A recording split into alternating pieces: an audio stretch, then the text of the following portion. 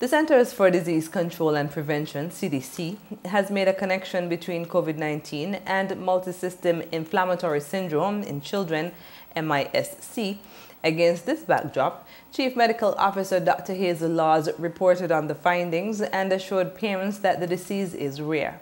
According to the CMO, at the May 18th edition of the National Emergency Operations Center COVID-19 Daily Briefing, the virus left the Western Pacific region, was imported into Europe and North America, and infected clusters of children in the United States of America, the United Kingdom, and several European cities, and they are presenting with what is now being deemed pediatric multisystem inflammatory syndrome, PIMS, and it is related to COVID-19. Now these children, they have been tested, and the molecular tests some of them, their test results come back positive, others, their test results are negative. But when they looked or checked them in terms of serology for antibodies, they found antibodies in their blood, which suggested that they were infected with COVID-19 previously.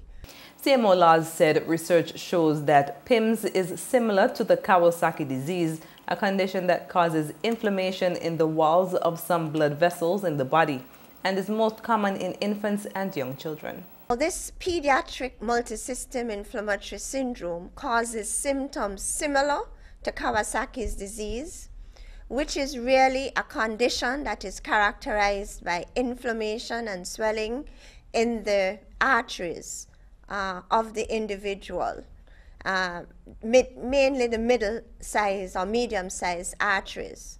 So what the scientists are saying is that this PIMS, or pediatric multisystem inflammatory syndrome, causes symptoms similar to Kawasaki's disease, but they concur that it's a little different.